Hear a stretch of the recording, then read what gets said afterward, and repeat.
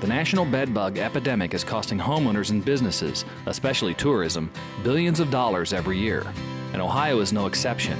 The U.S. Centers for Disease Control says that while an exact figure is not known, the total economic losses from bedbugs due to healthcare costs, lost wages and revenue, and reduced productivity are substantial. Fortunately, thanks to the Ohio Agricultural Research and Development Center, Ohio is a leader in fighting the pest.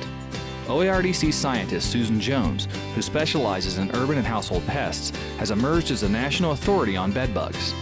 Jones has been studying the effectiveness of pesticides on bedbugs, as well as detectors and other related products. Bedbugs are an insect that is intimately associated with humans.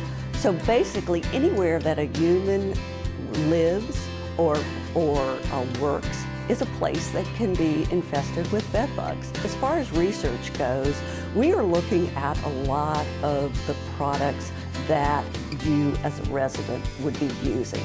So, for example, we just finished a study looking at over-the-counter bug bombs, these total release aerosol foggers. We also have finished a study looking at a brand new monitor for detecting bedbugs. We have studies planned for next year looking at a number of different insecticides that are on the market for control of bed bugs. We're also going to be looking at a brand new insecticide that EPA will be registering next year. We'll be doing field tests on that product. I'm working with Dr. Mittapalli on resistance mechanisms that bed bugs are using to detoxify these different insecticides.